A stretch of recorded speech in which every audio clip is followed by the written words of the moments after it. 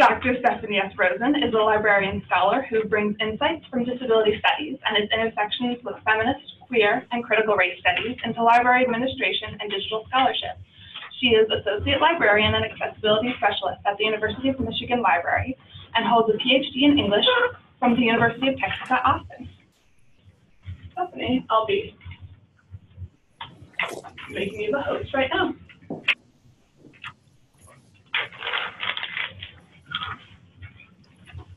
Okay, thank you, Laura. Thank you. Hello, class. I'm going to try to share my slides. So one moment, please.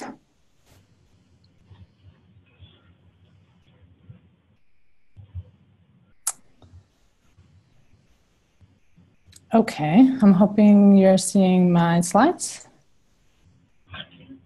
Yes. Great. So I'll be talking through these, and if you wish to follow along, you can use the short link on the screen, which is a bit.ly link, bit.ly/2, capital N, capital O, capital I, capital E, capital V, and small c. If you wish to follow along, you'll find some links in there. So thank you, everyone, for organizing this, especially to Professor Gibson and to everyone in the class for being here. So today I've been asked to speak about the day-to-day work of my job, what it means to work on library accessibility. I hope that will be valuable to you. At the same time, for today's discussion, you've been asked to read an article I wrote that's grounded in theory and history and kind of provides a philosophical background to my work. So for me, this just makes me think about the difficult question of how to bridge the gap between the theoretical and the practical.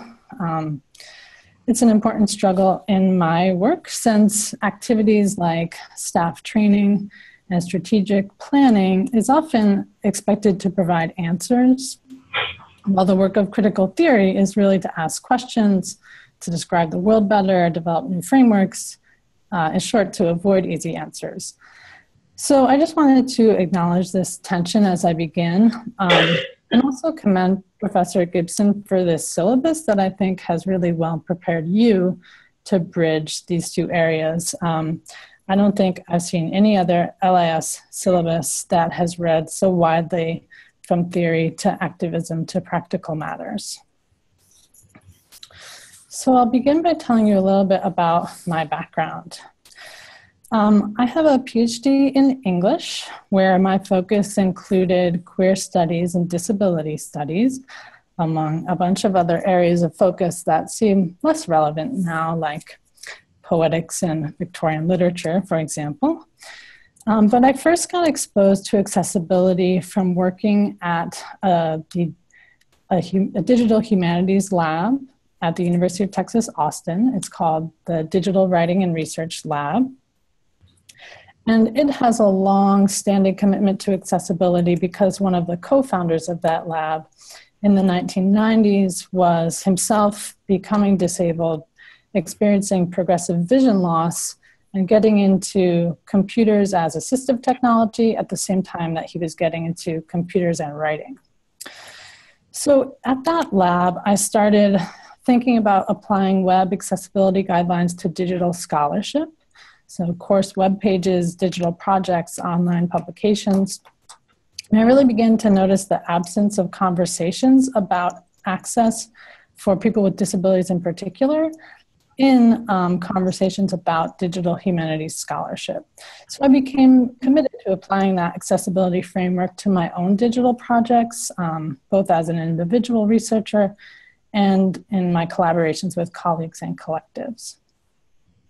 So I also want to make clear that I do not have a background in library or information science, but my background in disability studies, academic research, teaching, and accessibility, of course, all prepared me well for this position at the University of Michigan Library, which happens to be based in our Learning and Teaching division. So, in order to illustrate what I do, I'm going to focus on a few recent projects, and for each provide some background about what happened, tell you what artifacts or projects we've created, and then tell you a little bit about what's happening now. And in each case, I'll also try to focus a little bit on the larger context and the larger consequences. So how a project to improve accessibility, narrowly defined, so meaning equitable access for people with disabilities, and in many cases, a specific user group within the broader category of people with disabilities, can be used to push accessibility and access more broadly.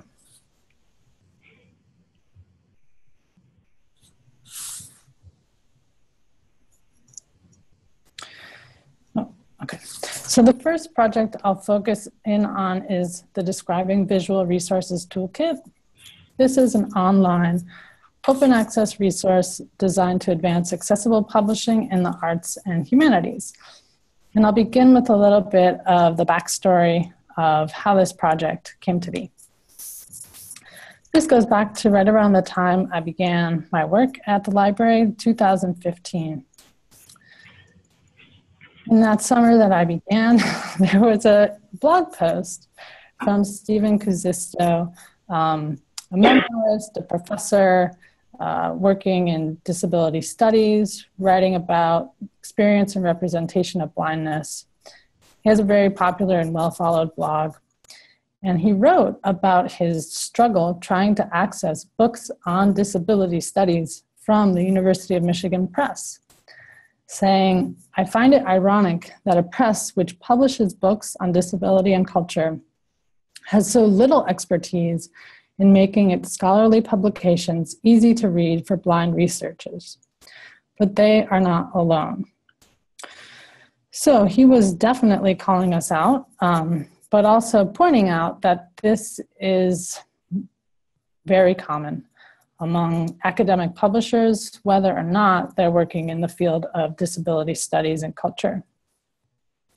So at that time, we were already beginning to address this issue within our own workflows and processes, but the blog post really brought it to a head.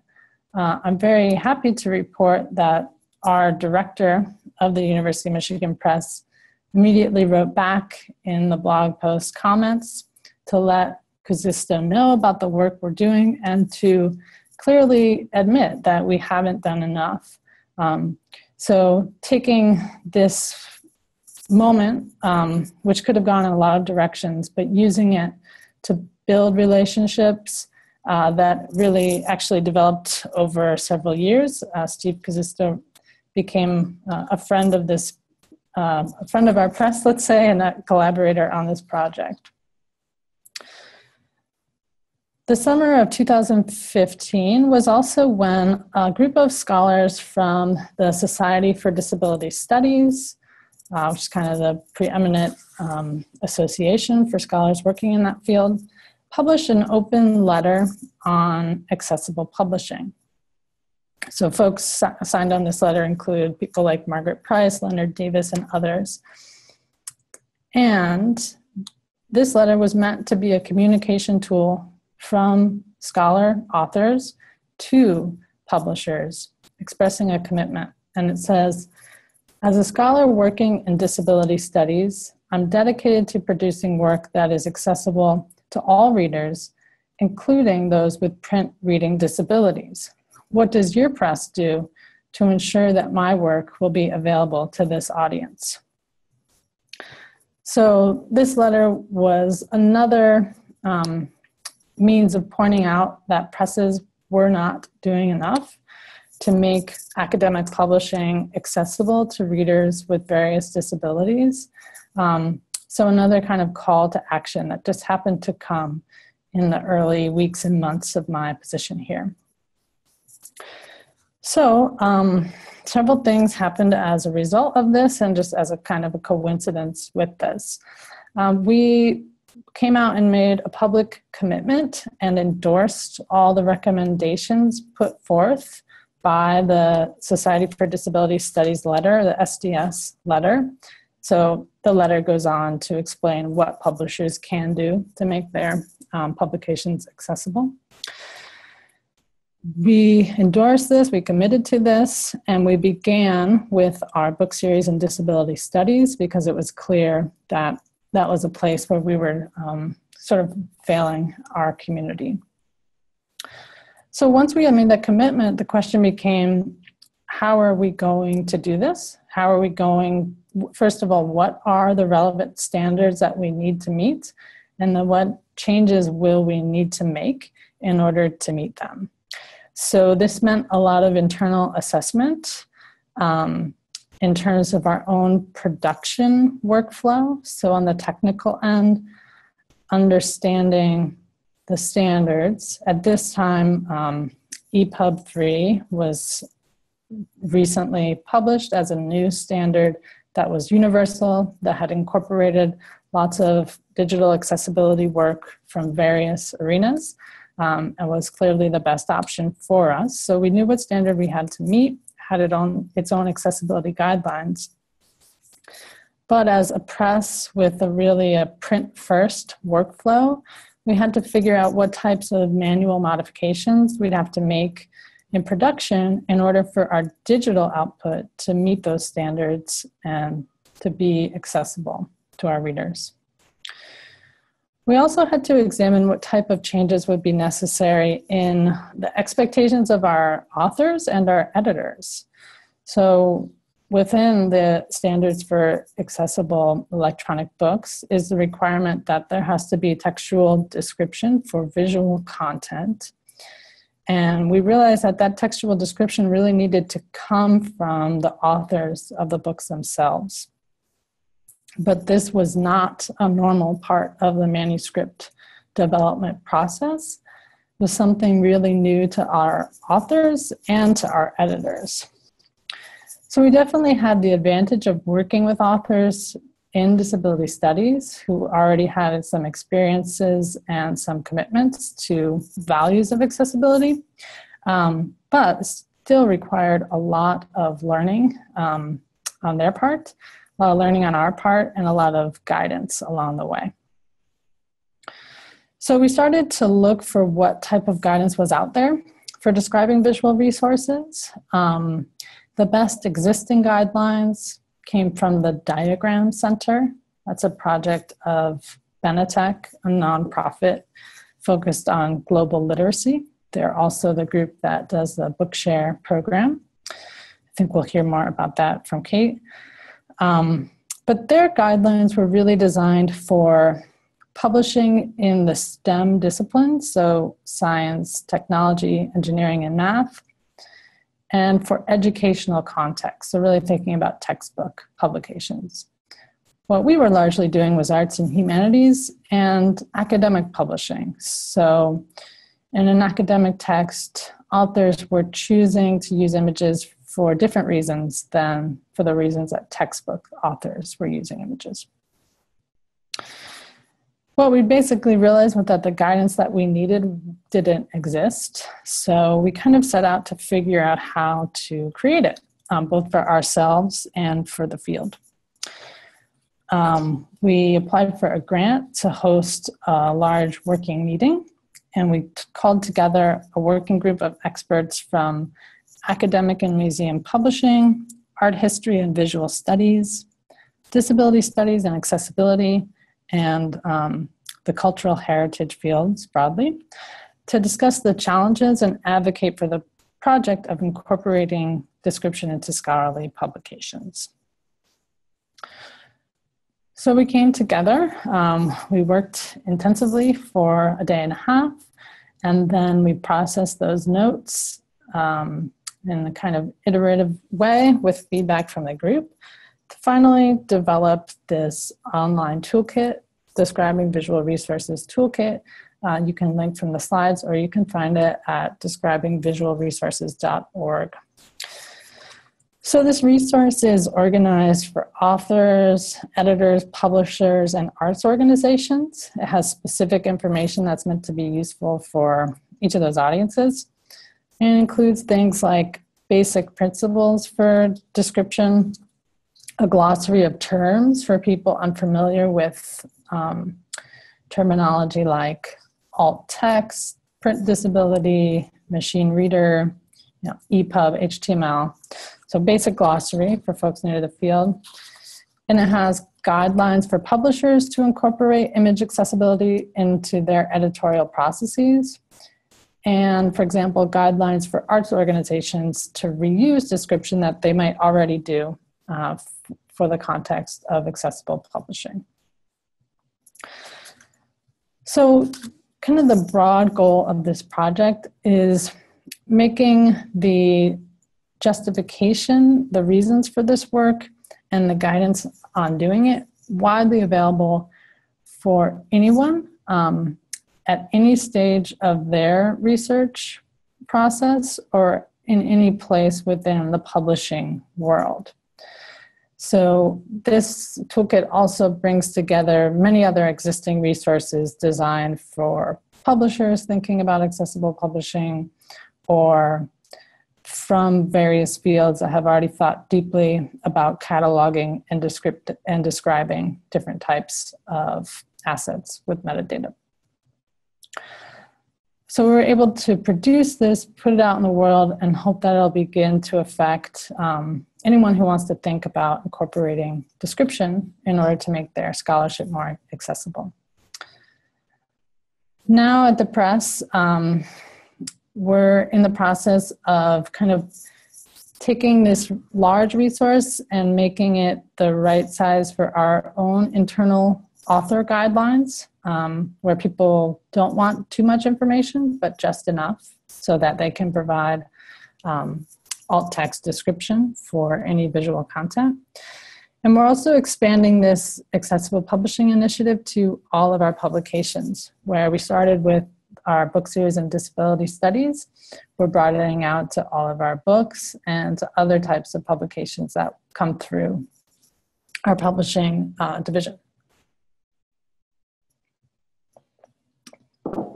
So the work is ongoing locally, but meanwhile, we've been able to share this resource back out with the community. So next I'm going to talk about the Digital Accessibility Team, or DAT. This is a library team to share expertise and offer digital accessibility services for our colleagues, mostly for colleagues within the library. And I'll tell a little bit of the backstory for this project as well. Since around 2017, within our library, we've had 5 different staff members doing accessibility work as a huge component of what they do. So that was 3 people in library IT, 2 of them with a front-end developer and accessibility specialist title, 1 with the title User Experience and Accessibility Specialist, 1 person in publishing, whose title is Front-End and User Interface Designer, and 1 person in learning and teaching, that's me, with the title of Accessibility Specialist. So it was clear that we had a lot of expertise, especially in digital accessibility, but there was no service model for our colleagues to work with us. There was a really inconsistent intake process. Someone might have an accessibility question and shoot me an email, or they might have an accessibility question and send it to a colleague in library IT. And because there was no consistent intake process, there was no way of knowing the volume of questions and the scope of need among our colleagues. There was no way to standardize the way that we consult, advise, or create reports for our colleagues. And there was just no good way of kind of knowing what the other person was doing and making the best use of our time. So we came together as a team, and this next slide is a logo for our team that a colleague designed for us, where we're represented by 5 creatures, each contributing in their own way. The birds putting in their wing, the unicorns putting in their hoof, the dog is putting in their paw, and the aliens putting their foot, and the robots putting in their device. So we came together as a team where we could combine our separate talents, but also just really coordinate and communicate. That's what was lacking hugely. So we set up that infrastructure, and then we began to ask what our colleagues needed. And we started a service design process to create services that would meet those needs. So last year was our first full year in operation, I guess. And I'll tell you a little bit about what we've been offering for our colleagues. So the first service we began is accessibility office hours. We could start those right away because it just meant us showing up to the same place at the same time. We do them for 2 hours, 2 days a month. So that gives our colleagues a good window of time with which to consult with us. And colleagues come in with all kinds of questions. So a few recent examples have included, like, is CAPTCHA accessible? Can I use CAPTCHA as a way to filter out spam from our email form? Another question around how can we create guidelines for staff creating online exhibits so that they create accessible online exhibits? Or how can we help student researchers build accessible surveys in our survey design platform? So the questions that come in vary broadly, and our responses vary as well. They lead to different levels of consultations, or maybe deeper collaborations, or maybe they're finished up with a conversation in the moment.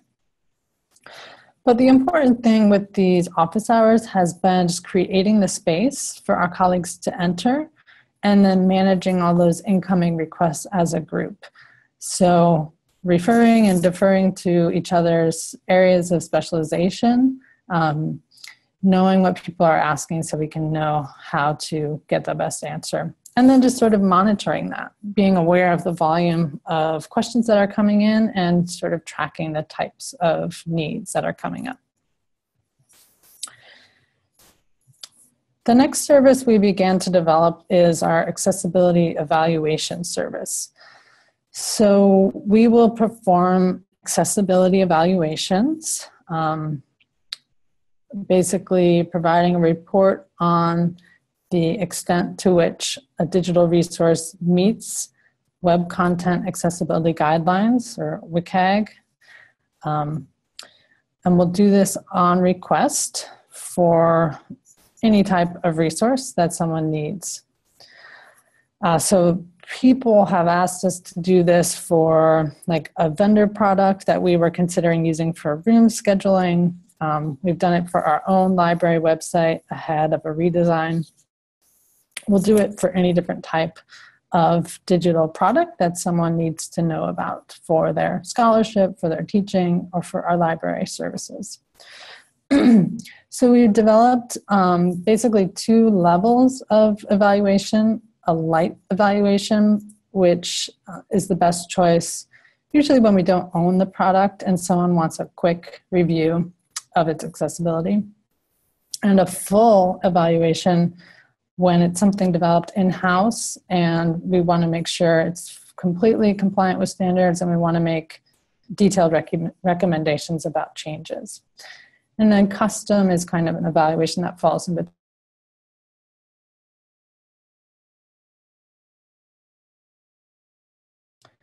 Hello? I dropped out somehow,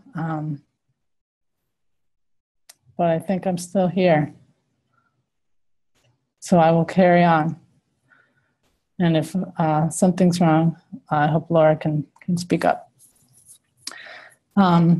Sorry for interruption. I was saying that we developed our own standardized testing protocol, a report format. And this is part of the work that I'm quite proud of, because we designed it to be very educational for the person doing the testing and especially for the client getting the report. So what you can see on this excerpt of a report is a little section on forms saying that there's some problems with the accessibility of the forms. And the results section is not the most important here. That's in reference to the specific product we tested. But everything below that, the consequences, the resources, and the sources, are content that we developed and that shows up in every report. And they're designed to help the end user, like the person who requested this report, understand why this matters, what it means, and what they might need to do to change it. So, for example, here, for consequences, it says, all form elements should have labels programmatically associated with them, that is, not just displayed next to elements, but linked to them in the code. This means that people using a variety of devices can understand the meaning and purpose of each element and access the elements using the label. So this is kind of the result of our efforts to make sure that our specialized expertise in web accessibility reaches our colleagues in a way that's understandable and usable for them. And our next step is to make this entire testing protocol and report format available for anyone to use, because there's quite a lot. I think that in the world of web accessibility, expertise is understood to be very scarce and very hard to come by, but I'm very concerned with kind of democratizing that as much as possible. So last, I'll just talk about some work around library e-resources, and in particular, an initiative with the Big Ten Academic Alliance to improve the accessibility and usability of vendor-supplied electronic resources by sharing information and increasing transparency. So the backstory on this can be summed up in this slide that comes from the ARL Joint Task Force on Services to Patrons with Print Disabilities. While publishers, database vendors, and device manufacturers are not subject to accessibility law in their role as providers, libraries are and should demand the necessary design elements to serve the print disabled and all patrons equally. So we are required to provide equitable access for all our patrons, but we rely on these vendor platforms for access. And while we want them to be equitably usable for all our patrons, they are not, unfortunately. In fact, some relatively recent research found that 72% of evaluated library vendor electronic resource databases were rated as marginally accessible or inaccessible. So the industry isn't where we want it to be, but at the same time, we're almost never in a position to walk away from our relationship with these vendors. They supply access to content that we need. So we're kind of stuck with each other, and we're thinking about how to create change in this industry over the long term. And one way we've been doing that is through a consortium that my institution and my library belongs to.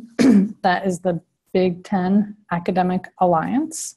And we have a subgroup focused on library e-resource accessibility. And one tactic we've been using is pooling our resources together to hire professional accessibility consulting firms to perform evaluations on some common platforms, and then publishing those evaluation reports for anyone to review. So on this slide, I have a screenshot of our website where those reports are published. It's also linked from the slide, or you can find it at btaa.org and then search for library e-resources. So we also invite vendors into the process, giving them a chance to make a public response to the report and even to consult with the firm on next steps for remediating their platform and making it better. So this is a way to kind of increase transparency and raise expectations in this industry. And it's still early work, sort of laying the foundation for the changes that we would like to see. I'm also involved with some projects locally with students in our School of Information, thinking about how to pull the information that's contained in these reports out and make it more understandable to non-experts and more usable, meaning like more comparable across different platforms and easier to digest in a glance. So those are some big projects I've been involved with, multi-year projects, all of them. I just wanted to give a shout out to some other projects, especially because these examples tended to focus heavily on digital accessibility, and that's not all that I do. So I just pulled a list of recent things, and I'll invite you to ask me about them during Q&A if you want to talk more. But one is improving the accessible all-gender restroom signage. Another has been developing services for patrons with print disabilities. Another is offering a workshop to instructors called Disability and Accessible Teaching. Another is offering ongoing staff training. And another is an accessibility guide for our library spaces. So like I said, feel free to ask me more about this, but I just wanted to give a range of projects that show how my work interacts with collections, with spaces, with staff attitudes and knowledge, as well as the digital. And then I just wanted to say something about research, because I kind of began by thinking about the tension between like the theoretical and the practical. And it can be easy to get in the weeds of the practical, and it can be hard to make time to keep current on scholarship in the fields and the conversations.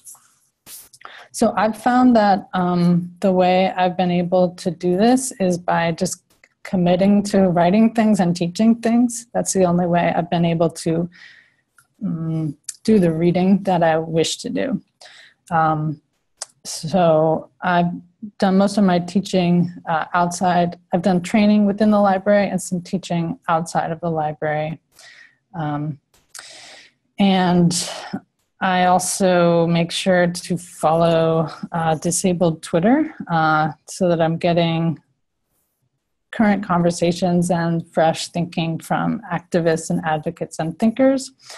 And I'll just say that whenever I'm not reading new work from disability studies and disabled thinkers, I see that the practical parts of my job start to suffer because I'm not bringing the critical lens that those thinkers remind me of. So I just wanted to mention that. And I've left some time for questions if we can do that here. If Laura can, I don't know how, somehow moderate that. But I've also left my email for folks who may wish to follow up. That's ssrosen@umich.edu.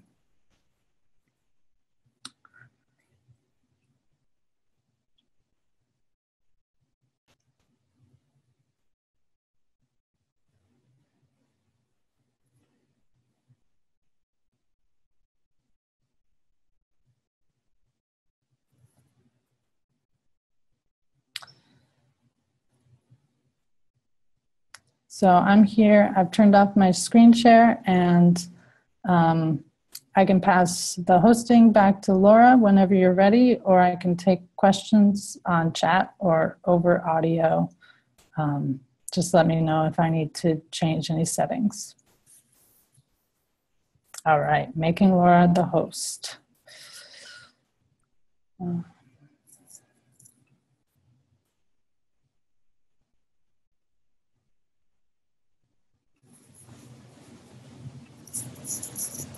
Hi, sorry for that. We were unable to unmute ourselves as we can, but we do have a bunch of questions.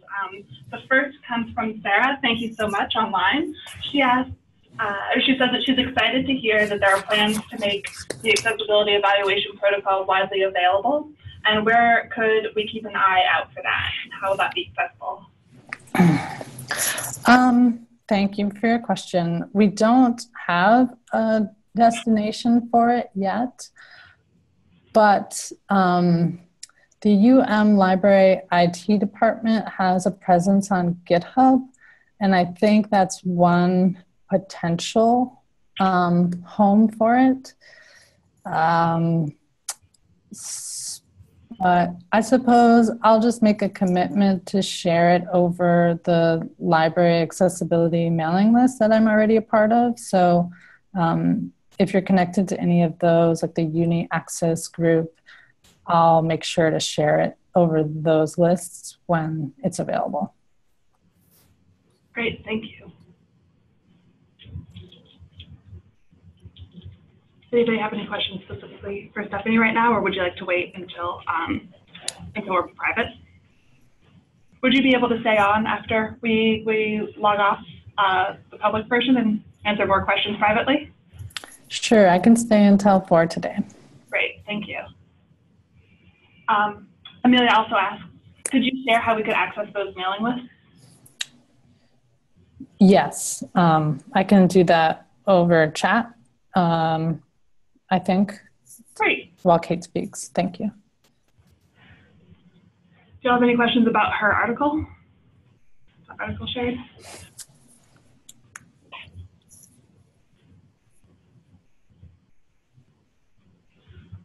Wonderful, thank you so much, and we will definitely be asking you some more questions after we hear from Kate. Is that okay with you again? So yes. You'll still be with us? Thanks all. Thank you. So Kate, I'm actually going to see if you're able to present using that share button without making you host. I will unmute you and ask to start video.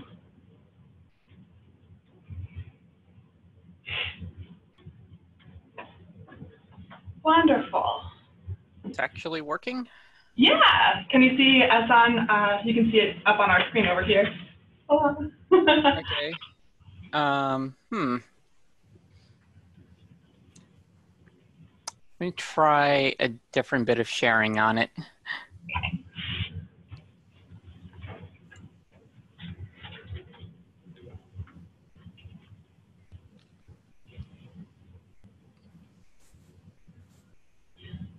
I know one of the options is you can just share a portion of the screen, so maybe you can have that up, but then just over that.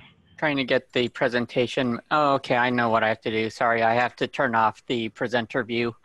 Oh, fair enough. Yeah, so I'm gonna stop the share momentarily. And while you do that, do you mind if I introduce you? Oh, go ahead. Yeah, that would be good. And how do you pronounce your last name? It's Deibel. Welcome, Dr. Kate Deibel. So Dr. Kate Deibel earned her PhD in computer science from the University of Washington in 2011 with a multidisciplinary study of the social and technological factors that hinder adoption of reading technologies among adults with dyslexia.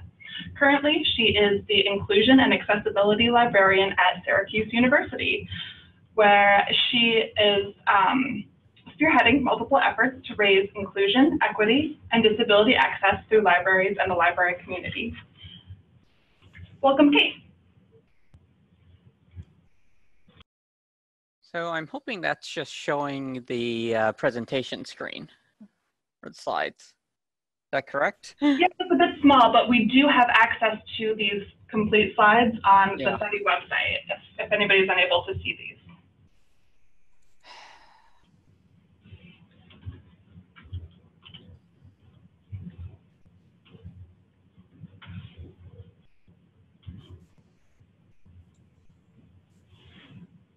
And I'll go put that direct link into the chat too for anybody joining us online.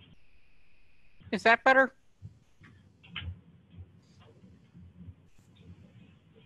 That's perfect. That works. Okay, cool. Yep. Thank you. All right, so hopefully I will remember to actually look at you all, because the setup for everything is I have a laptop connected to 2 main monitors and the camera's on the laptop. So, you know, the larger screen is more attractive. So thank you for inviting me to do this. Even though it was months ago, it turns out that actually it parallels with a talk I gave actually at ALA midwinter. I was asked to be a part of the symposium on the future of libraries to talk about disability access and the future of libraries. So there we go. So just out of curiosity, and since I really can't see the chat, do you know what the #1 thing any person can do to make library spaces more accessible? I'm gonna just open up. Well, I'll just spoil it here. The big thing is, so actually when I gave this talk, I actually asked a large room of people if I had to use the microphone. That was deliberate. I wanted people to yell at me angrily. Because honestly, and this is really, really slow, always use the microphone. Whenever it's a conference, a large meeting, campus event, using a microphone is one of the first things that we can actually do to really change the accessibility of our physical spaces. That's one of the reasons why I'm using a headset mic for this webinar, because I tend not to trust the microphones built into laptops. So, but the thing is though, is that there are a lot of good reasons for always, you know, using microphones, and really to advocate for it is that, oh, sorry. You know, we always use the microphone, but it's more than that. You know, just having the presenters use that, you actually have to have the surrounding infrastructure for this. So we need people to demand sound systems, especially for conferences. Make sure that your conferences actually have microphones set up. Fund support for personnel and ongoing technology maintenance. It's one of those where, you know, you might have microphones in your presentation room, but if nobody knows how to change the batteries or figure out why they're not connecting, that's a problem. So you need to make sure you have all that going. And why do we do this? Well, anyone with auditory or attentional issues benefit a lot from a microphone. It helps, you know, if people are murmuring in the background, it helps you actually, you know, filter that out. And you know, it can also help anyone with temporary hearing issues, such as myself. I have been fighting a horrible cold all week.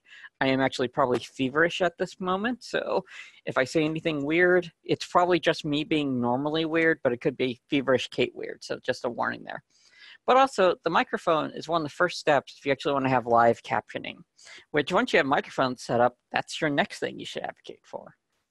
Now, all of this might seem kind of small, you know, anyone can advocate for this, and it's a small change, but can benefit a lot of people. And the key thing is that we can keep doing more if we take the right actions. And that's when I think about the future of accessibility in libraries. We need to be talking about how to do these right actions. So that's what I'm going to discuss. So like Stephanie, I want to explain who I am. I am the Inclusion and Accessibility Librarian at Syracuse University. I am the first of my job title. They created it about 2 years ago. I took the position about 1 year and 4 months ago. And to the best of my knowledge, I'm the first person to ever have a job title like this. If you know of other people who have similar titles and hold the librarian status, get them in touch with me. Because particularly for the students in the crowd, trailblazing a career is both awesome in that you get to define your agenda, but then bad in that you get to define your agenda. Kind of troublesome there.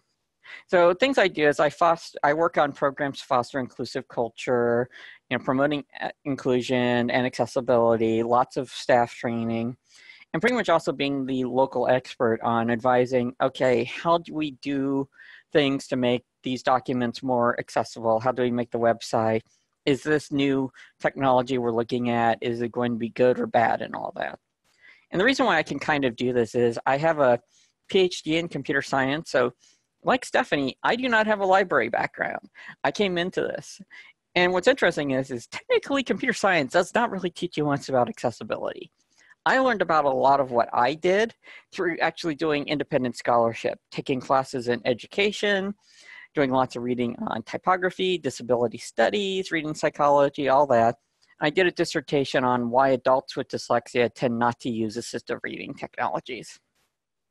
So really, my big background is print disability. Now, amazingly, this is not actually something that you can get a major career as a professor and get lots of NSF money from. So I actually had difficulty finding a job. And I looked into this web application specialist position at the University of Washington Libraries. I was just helping them do website work. And of course, accessibility came into it. So I started fixing accessibility issues in our applications, started sharing code about accessibility with the Orbis Cascade Alliance, one of the larger consortia on the West Coast. I even began consulting with Ex Libris regarding the new Primo user interface in order to make it more accessible. I did my best, people, for those who use Primo, but I could only do so much.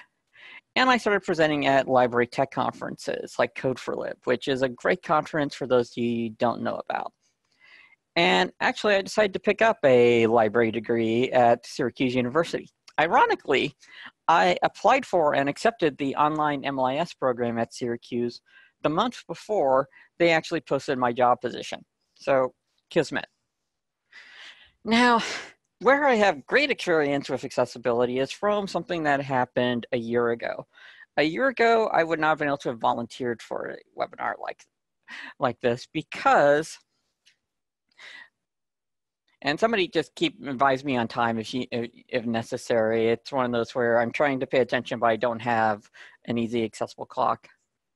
But we actually got the Syracuse University got an official accessibility complaint and filed against us. And what this means is that we know that it was someone internal, so a student or employee filed a federal complaint that said our websites are not accessible. And what this meant is that we had to do a comprehensive audit and remediation of all of our web content. This is university level as well as the library as well. So the library was just part of the complaint in that it was part of the university. But think about what all your web content is for a library. You have your website, you have all your discovery systems, you have your LibGuides, you probably have a bunch of repositories, special collections, open research, things like that. And then you probably have way too many Word, PowerPoint, and PDF files. This is a lot of work. And in the course of 2 months, we actually remediated a ton. I held a total of 41 plus total open lab hours for accessibility trainings and consultations with our library staff. Pretty much every librarian who produced something that went online had meetings with me. Cleanup led to hundreds of documents being remediated or removed. We actually ended up removing a lot of documents because we had the problem of each person, instead of just pointing to the same, say, citation guide, it turns out that people were making their own copies, and we had like 50 copies of a document floating around. Much better to link to a common one. We also had to completely redesign 2 of our major archives. Pan Am 103, which is about the Lockerbie bombing, and Surface, which is our open research repository. And I just have to say that no single person could have done all this. It's one of the things I like to talk about is that accessibility is not something you can delegate to one person in the library. I will say, though, that at the time, our web librarian, Pam Thomas, was a godsend. I would not have been able to have survived my first few months on the job doing all this without her help. She's a great colleague. So what is the future of accessibility in libraries? And by the way, when I say accessibility, I mean disability access. One of the problems we have in libraries is that accessibility are terms that are used in different ways. There are many times I have gone to talks where I'm like, oh, accessibility. No, this is interesting, but not what I was thinking. I fear a few people have had to sit through my talks like that too, so it's only fair. So in order to talk about this, and I can actually share a copy of this paper if people are interested, I found this great paper a few months ago as part of taking my MLIS classes. The Invisible Client, Meeting the Needs of Persons with Learning Disabilities by Darlene Weingard. Now, this is really cool because my background is, of course, learning disabilities, particularly reading disabilities, and this was specifically about libraries. But there's sort of a hidden joke here when I say this is a great paper.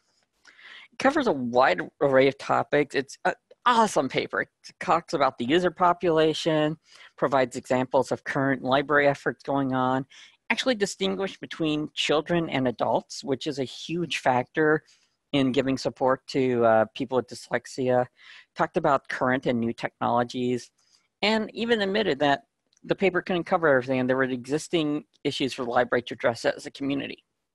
Again, though, I told you there was a punchline. This is the citation. It's from 1990. It's an amazing paper for the time. Thing is, though, I could probably take that paper, update just a few of the technical references and the legal citations, and still publish it, because a lot of our work is exactly the same. I read papers like this on a regular basis, and I've started to note that I've been reading the same papers a lot of times, that our accessibility advocacy, we need to start moving beyond just some of the basic work. So again, like we do a lot on teaching the basics, and you have to teach the basics because that's the only way you get new people involved in it. But we need to actually start thinking about engaging in more efforts at all levels of accessibility. So, and of course, I'm not saying that we should stop all the webinars, tutorials, workshops, presentations that teach the basics of web accessibility. I mentioned Code for Lib 2019, which that's a link to the conference site there. All the talks are available with videos, which will hopefully be captioned soon. And most of the presenters actually shared their slides on a repository. And we had actually quite a few talks about accessibility. So I'm quite at the basic level, and it was great. And we definitely still need to have such trainings. But the problem is, though, we need to start, as we keep building up people who can engage in the fight for better library accessibility, we need to actually engage in battle. And at this point, I want to apologize for using war metaphors a lot, but this is a topic I'm passionate about, and sometimes it's hard to find better words. I try to not, go into violent metaphors, but it does happen. But here's the thing. We need to understand why doing this accessibility work can be so challenging. Stephanie mentioned that it's often viewed that the level of expertise just isn't there as much. And that is true. I mean, I can get into why most computer science or programming classes give very short talk about accessibility. Web design classes might talk about putting in alt text, but it'll be barely 10 minutes in a multi-hour course. So there are a lot of problems there. But there's actually some challenges from the overall view, just what accessibility means and entails. And it's important for us to take these larger views of this. This is stuff that comes from social science, from disability studies, and we should all be aware of this. So the first thing is accessibility is big. So let's just consider the library and all the parts that need to be accessible. So we have our physical spaces. We have our people. We need to make sure people can access things. We have all of our holdings, both digital and physical. That's going to be an issue there. We have our technology, some of which is electronic, some of which is just, more old-fashioned. Now let's actually start refining those areas. I'm building a little taxonomy here. Physical spaces, we have entrances, we have our stacks, we have our bathrooms. Here's a sad point of admittance here. One of the first things I learned from a particular student who is now my intern, Ellen. She's an MLIS student, and she is blind. She's actually in the room next to me, and she just heard me mentioning her name. She pointed out to me that the Braille sign on our women's restroom does not say women. Yeah, it says something like WO107, which we can't figure out why it says that. That sign has probably been there for 30 plus years, and I'm still working hard on trying to get someone to replace it. So it can be very important at times to, pay attention to what might or might not be going wrong. Plus also it ends up being very awkward to go around and stare at bathroom Braille signs for a day. People tend to report the strange person who just stares at bathroom doors. That was me. So when we talk about our people, we need to make sure that we talk about both our patrons, but also our staff. If we are not supportive of workers with disabilities, we're not going to be supportive of patrons with disabilities. Holdings, I already mentioned physical and electronic, and technology. We have hardware, we have software that is sometimes homegrown. Some of it is our vendor applications. So that's all big. And there are so many, you can keep building up the framework and see just how many working parts are underneath. And there's so many stakeholders to work with, both internal and external to libraries. And each part has different challenges to address, and it's easy to be overwhelmed. And oops, we forgot to even mention accessibility in services, policies, events, and probably a lot more aspects too.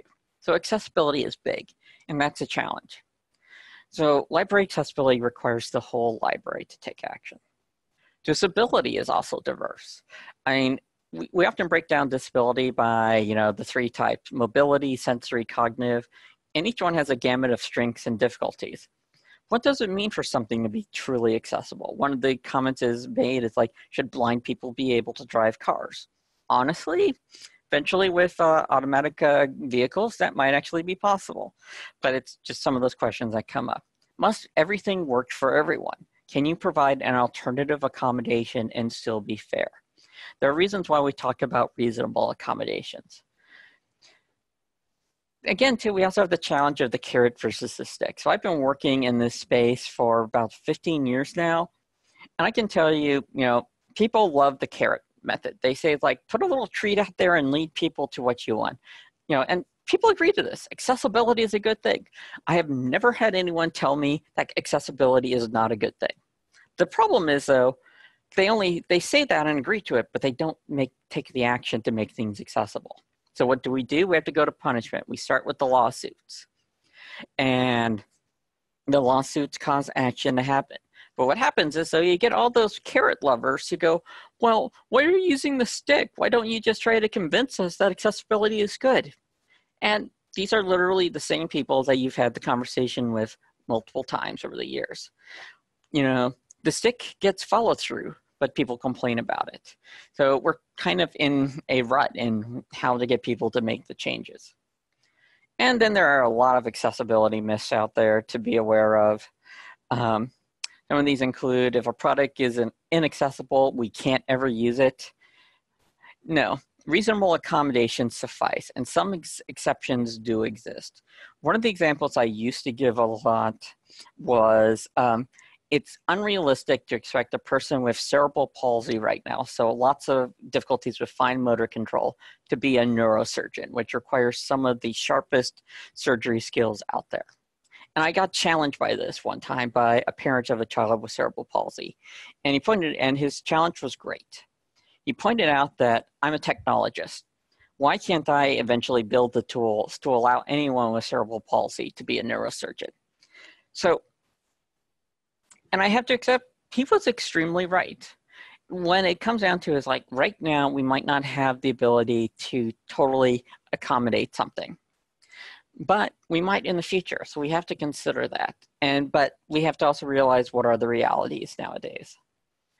And also one response I've given to this was, when should we start burning our books? At one point, there were questions about turning off various online library services until we could get them fixed, which it meant like remediating tens of thousands or hundreds of thousands of complex long PDFs, to which my response was, when do we start burning our physical books? Because those aren't accessible to the blind. And honestly, this is one way you can actually surprise a lot of people, is for them to hear a librarian talk about burning books. And the reality is like, if we truly want everything to be 100% accessible, we can't have physical books. And technically, I can actually make arguments that a lot of ebooks are still very inaccessible, even with added features. Also, there's a big one too. Accessibility standards are objective and unbiased. No. WCAG, 2.0, blah, blah, blah, Section 508, they are all based on lab settings and under strict controls. One good example is color contrast for text. Those assumed, regular fonts. But lately, we've had the designer trend of liking those ultra-thin fonts, which frankly, I can never see myself. And contrast needs to be a lot higher for me to be able to see those fonts. It's one of those where that's not accounted for in there. And also humans and usage contexts vary. We like to think that, color blindness is just red, green, normal, but there's huge complications of it. There's the sex-linked version. There are issues with chromosomes 5 and 9. or 8, I can't quite remember which one. Things are complex. And WCAG, you can actually also complain, overwhelmingly addresses visual issues in it. It doesn't talk much about supporting hearing, which is kind of makes sense because it is, you know, the web is more of a visual medium, but it also has very little to say about cognitive disability. And cognitive disability has such a wide range. How do you handle someone with dyslexia versus someone who has extreme short-term memory issues, to someone with dementia? Can we absolutely consider all those people at the same time? If we can, I'm willing to see it, and I would love for it to happen. But again, I don't know if that's something we have right now. So with the challenges in mind, what about the future of disability access in libraries? I'm finally going to get to my big question. So I'm going to be largely talking about services, technologies, and holdings. But before this, I want to talk just briefly about buildings and people.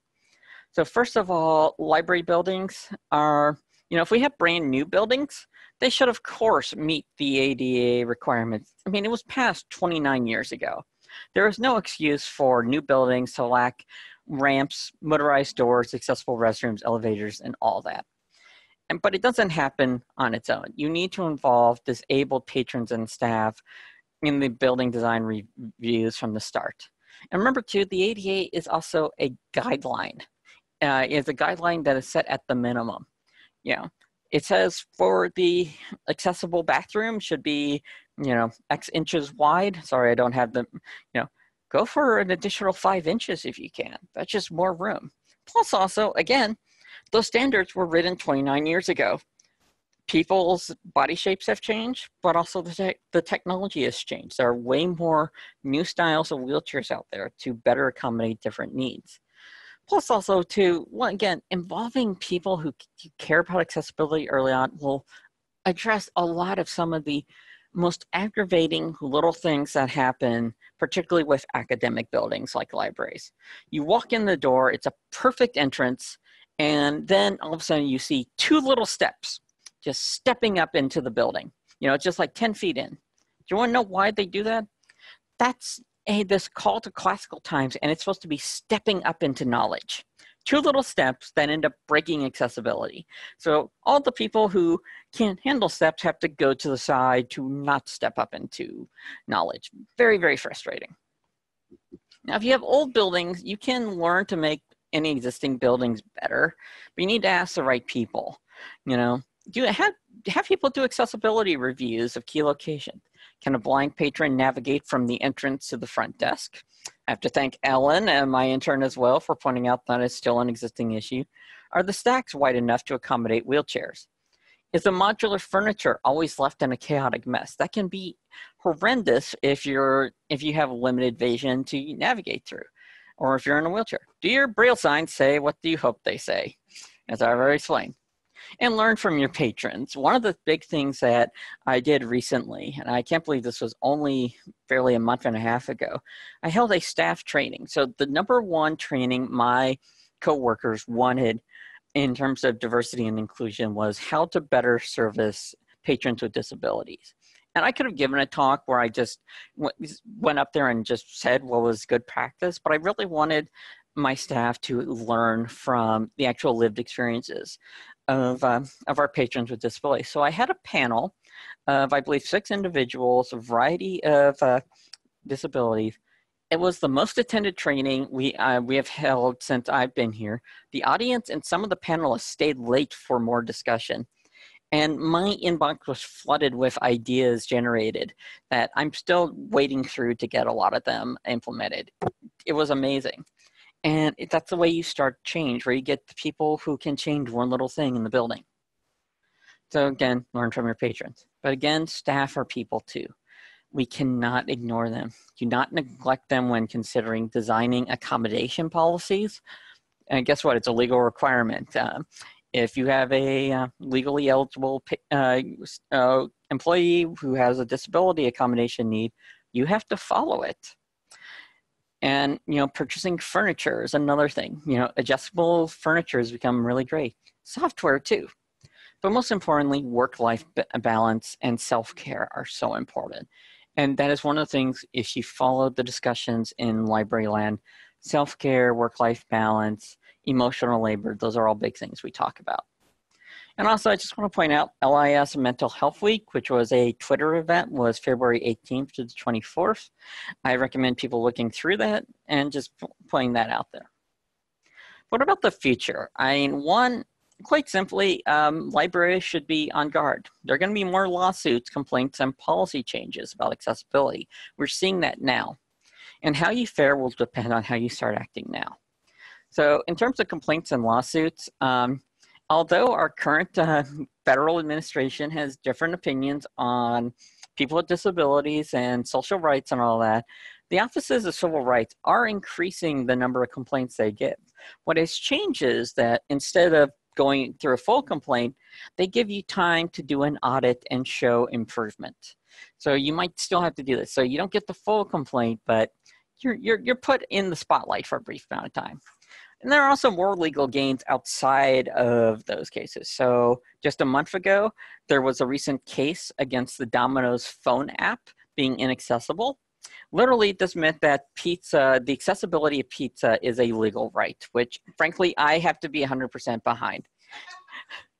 And many institutions have responded to these complaints by adopting comprehensive accessibility policies regarding ICT purchasing. And SU is one of those. We went into effect a little over a year ago on January 1st, 2018. All new purchases must meet WCAG 2.x. It updates depending on when it gets updated in the 2-point series. Renewals also have to do this. Services associated with technologies and course materials must be accessible. This is a big change and we're still working on it. Our IT purchases now for the libraries have added requirements for testing. We now actually have faculty asking the libraries to help in acquiring accessible materials for their classes. New services need to provide accommodations for common tasks like retrieving books from the shelves, interlibrary loan. And the harsh reality is that so many vendor products, databases, journals are inaccessible. I'm going to be looking up that paper Stephanie cited. So what do? Well, I hate to say this, but we'll use that horrible library term, be resilient. We'll make do with what we have. One, you can do some simple things like shelf retrieval services.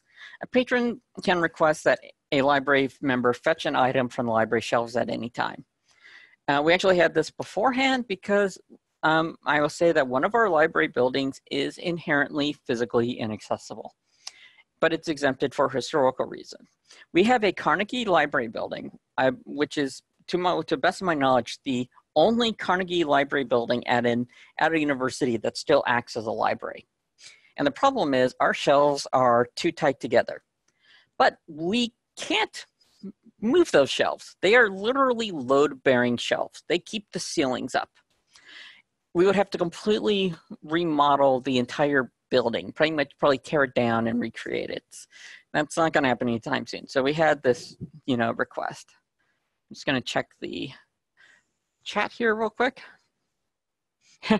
Some people know about these issues, but there is a problem with the shelf retrieval services. We've had patrons say it's not the same as getting to browse the shelf when looking for a specific title.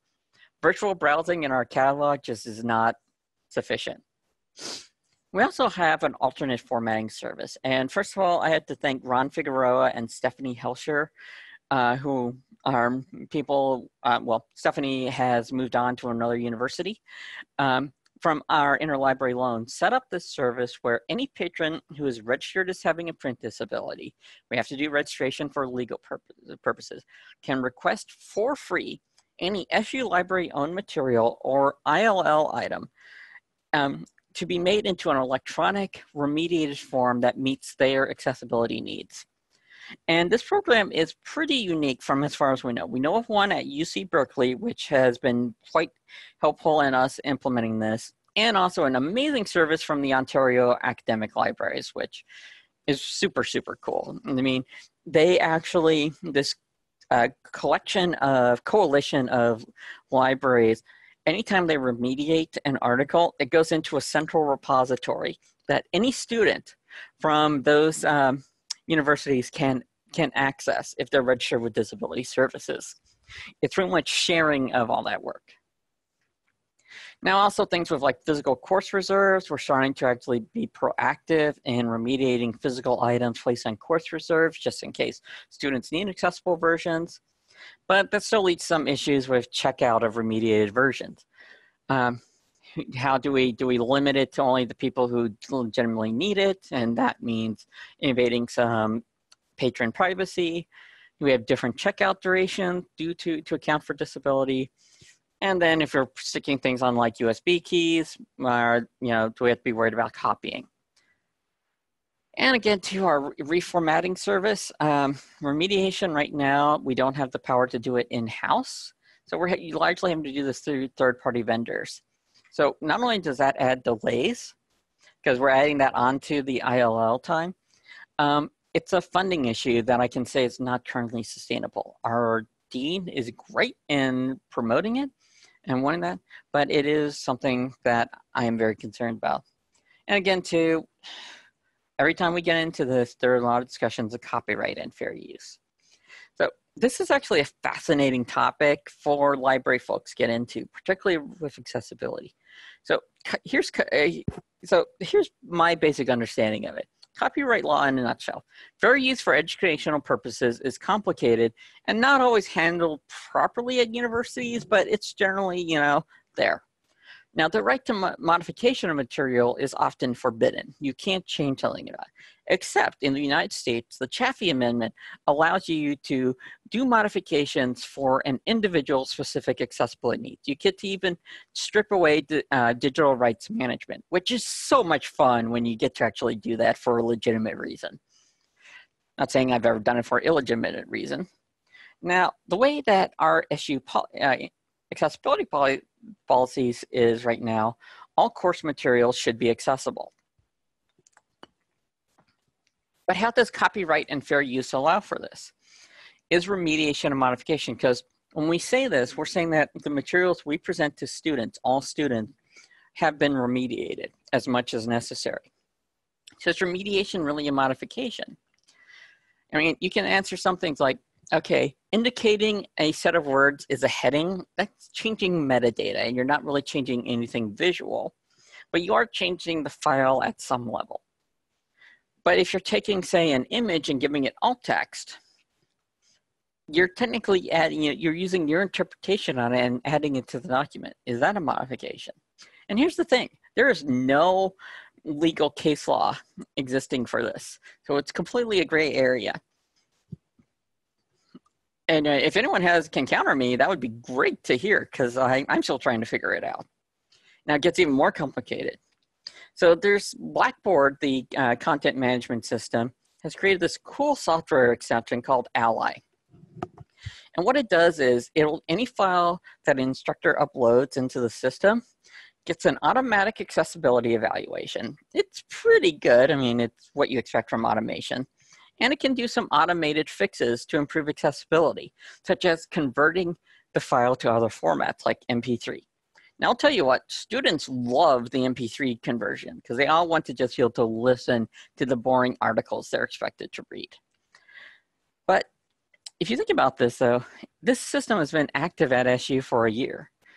The accessibility format reporting is helping some of the faculty and all that, but really, are we violating fair use and copyright by having Ally installed? This is a question that I will say that some of my colleagues at the university do not like it when I bring up. It's an open dilemma we're trying to work out. And my take is all of our course materials are behind authentication, so it is somewhat secure. So we have that like in our favor. 2, copying and distribution is not prevented. So that's something not in our favor. And we need to include a rights statement in Ally modified materials, similar to Bookshare. I'll explain what Bookshare is in a minute. And the thing is, though, like we need to just come up with a good faith position to say we were acting in good rights and be ready to be part of a legal challenge that might very much change the notion of fair use when it regards accessibility in education. So there's a lot of open questions here. Can all libraries do the alternate formatting service? What about expertise in technology? I mean, I would love to help everyone, but I'm not sure if the world really needs more Kates out there. I'm against cloning Kates. So Bookshare. Bookshare is this amazing nonprofit that's existed for many years now. And what they did is they negotiated with a bunch of publishers to get the rights to keep a repository of remediated materials, popular readings, fiction, K through 12 textbooks, magazines. Really helpful for K through 12, not as helpful for higher education because they don't have like academic journals or things like that. And it's only open to people with a demonstrated proof of a print disability. And there's technically attention deficit disorders are not eligible, which is a big point of contention. But the cool thing is, though, is that, you know, it's a central source for people who need an accessible version of print can usually find something there. And now I will admit their catalog could really use some librarianship. They are horrible about keeping various editions distinct. But, you know, that's just a quibble there. Could libraries do this as well? Well, if you ask a lot of copyright librarians right away, they go, no, no, no. They're scared at the idea. They think it's a great idea, but they see all the legal challenges. Now, what it's really coming down to is universities are doing a ton of redundant remediation efforts. If you think about it, practically tons of classes, you know, the same class, you know, just different title, you know, code number and all that at different universities are often using the same article. We need to share these efforts while respecting rights in some way. And, you know, it's an interesting idea, and some are trying and succeeding. I mentioned the Council of Ontario Universities. Their accessible content portal is so cool if you do accessibility work. And there's a recent Andrew Mellon grant for federating repositories of accessible materials for higher education. It's led by John Unsworth from Virginia Commonwealth University and a few others. I need to reach out to him to know more, so it's cool. And, you know, we could think about doing more. What if we, every time we remediated a journal article, made it more accessible, we pushed it back to the publishers and said, hey, can you host this version instead so that everyone can benefit? It's a great idea. I want to see that happen, or just try working on it. And then their vendors are a huge issue. I mean, there's no point in building a state-of-the-art inclusive classroom on the third floor of a building with no elevators. It's commonly talked about in accessibility circle. And here's the one big issue. Right now, we have like the Big Ten Alliance doing accessibility reviews of websites, you know, various journal websites and all that. And that's great. But then there's still a question of, is the content ultimately accessible? Are those PDFs, are those HTML files that lead to the actual journal articles, are those accessible? It's a big issue. And, you know, eventually I do want vendors to work on remediating that. We still need to make sure their websites are accessible. And my biggest thing that I just, you know, Stephanie talked about this, we are in a stranglehold, and a lot of people outside of libraries do not understand that. And so a lot of us here do. And so it's a question of how can we pressure them to improve? And so this is just my little pontificating on the idea. We know the carrot method doesn't really work. The stick method involves a lot of time, money, and lawyers. So maybe if we look at the standard little like image of the stick, the mule, and the carrot, how about maybe libraries start being a stubborn mule? Yeah, that's the word I'm using, not the other word. So let's hold vendors to the passage of time. So WCAG 1.0, the first web accessibility guidelines came out almost 20 years ago. There are a lot of basic accessibility bits that vendors should have learned by now. So, for example, using HTML headings, H1, H2, H3, should be rote by now. Everyone should do it correctly. Of course, they don't. So let's actually just start taking tiny little things like that and say, hey, you know, you've had 20 years to make your headings proper. If your sites don't meet that, all of us libraries are going to say, we will demand a 5% reduction in our licensing fees when it comes time to renewal. I'm talking about actually starting to build teeth into the licensing that says we must meet accessibility standards. And I believe in doing this by the death by 1,000 cuts, in that we take the idea and say, instead of pressuring them to fix everything at once, to start making them hurt a little. And I figure they'll get annoyed enough that they'll just defeat my strategy and go, ha, you can't do this to us next year. We made everything accessible. And I'm like, well played, well played. It looks like you defeated me this time. I will get you again someday. Someday, Gadget. Yeah. So yeah, it's 1,000 cuts. You know, so kind of just want to wrap up here with the final thing, talking about we need a library community for accessibility advocacy. And this involves things of sharing accessibility reviews, joining in efforts to demand support fixes, because when it comes down to with massive vendor systems like Summon and Primo, that the way that big fixes get, you know, dealt with is if enough people, you know, put in support requests for them. So I have seen accessibility requests get turned down because we're the only institution making such a request.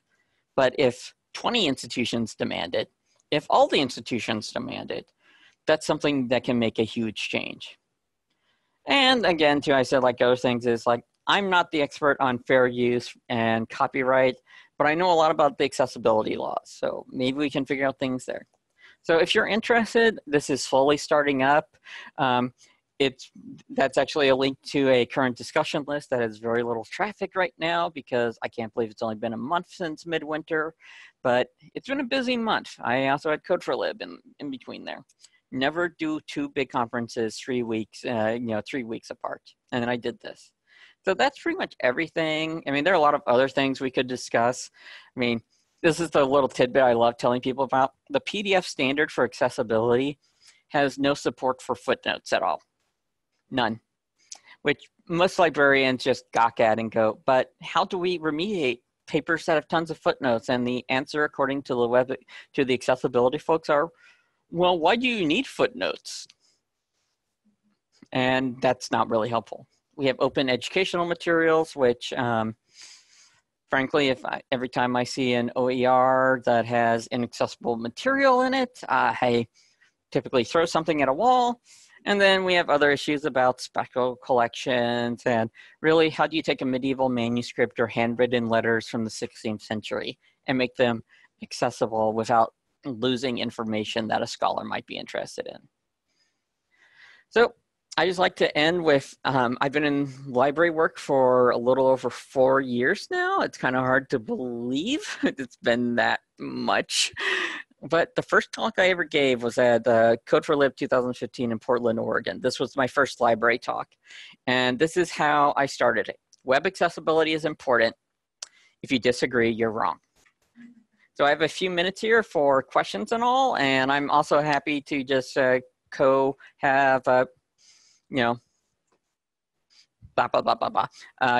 like have Stephanie, join in as well.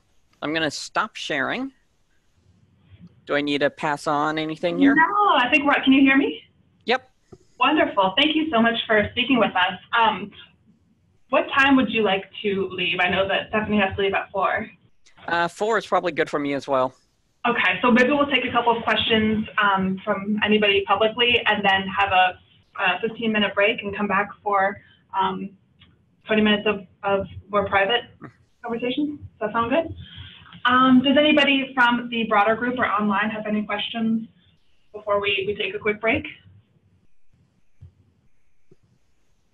I'll also say that if you're a member of ALA, the original version of this talk is actually available on the recorded midwinter, supposedly. I haven't listened to it yet, so.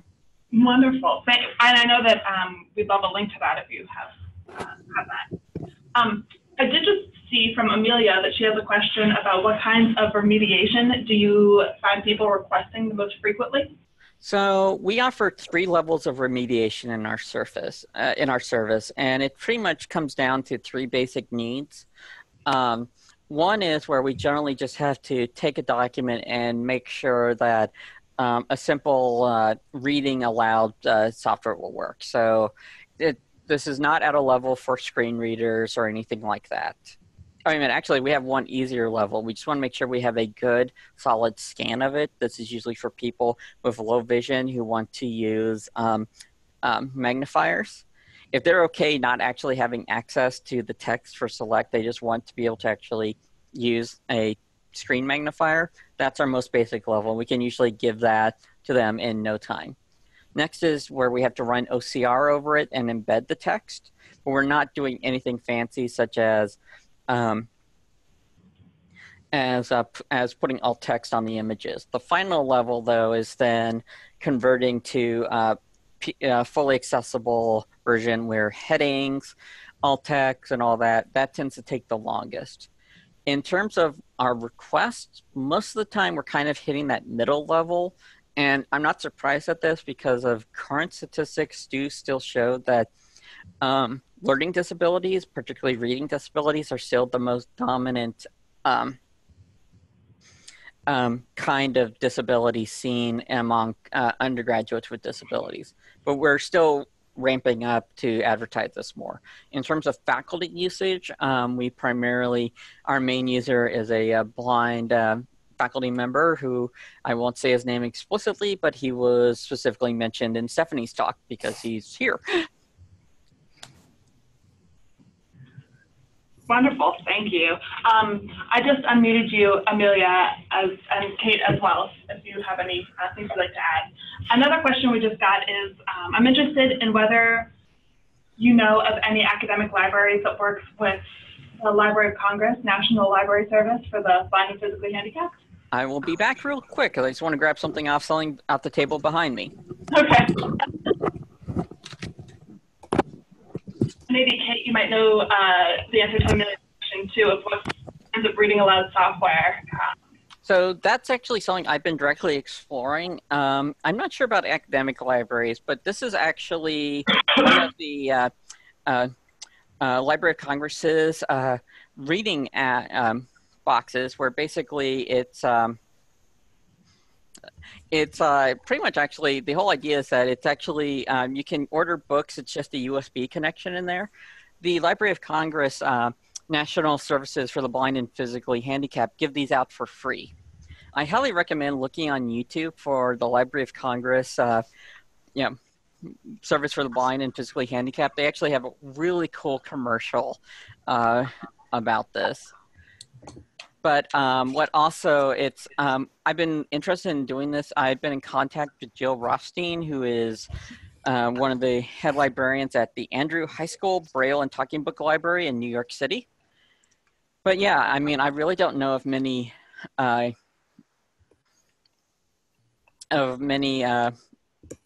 academic libraries working with them. I do know that disability services at a lot of institutions will work with them. Sometimes if they have students who need access to Braille books or similar. Stephanie, you should be able to unmute yourself if you happen to know the answer to that too. One more question we had from Amelia was, what kinds of reading aloud software would so the reading aloud software, some people are quite content using whatever is built into their preferred PDF viewer. So it could be Adobe.